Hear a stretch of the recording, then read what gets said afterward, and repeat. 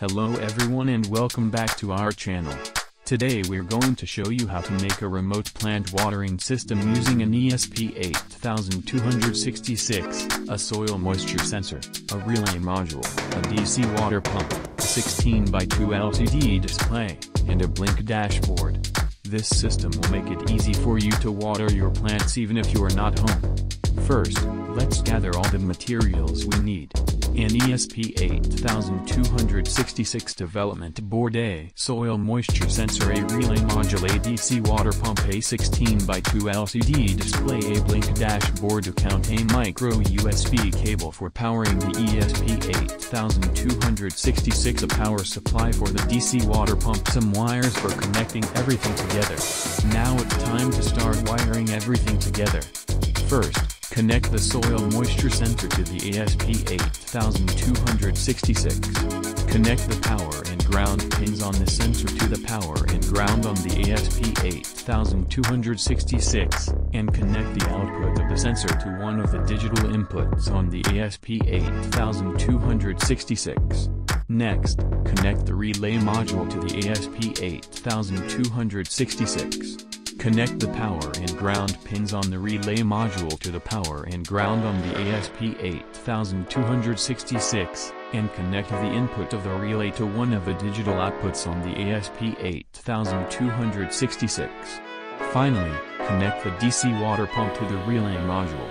When the relay is activated, it will turn on the water pump and start watering your plants.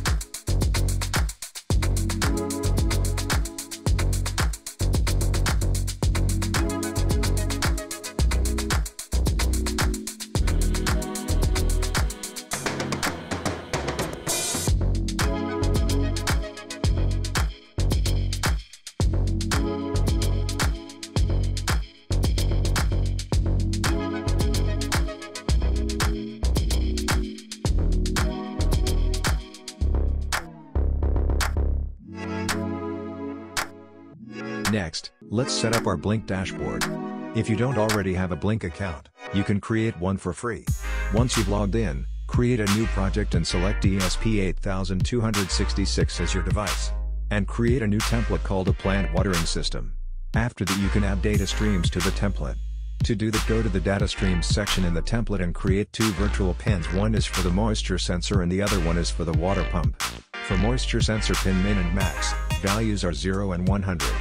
For the water pump, min and max are 0 and 1. Next, go to the web dashboard section and add a button widget engage to the dashboard. After that, you can change settings in those components and select the data streams you created for each one.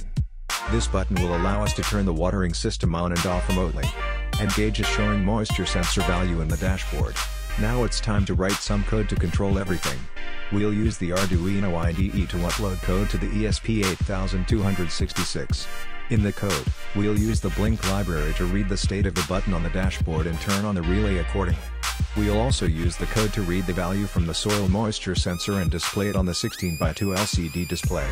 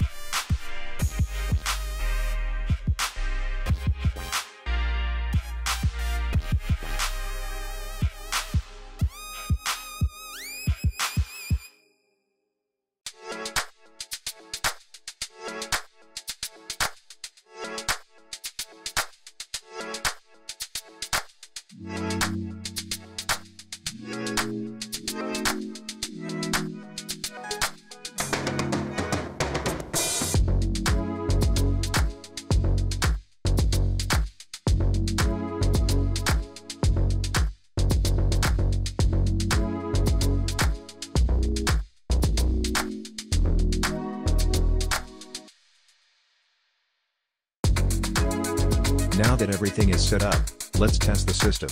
Turn on the ESP8266 and the water pump power supply, and open the Blynk app. Press the button on the dashboard and see if the relay activates and the water pump starts.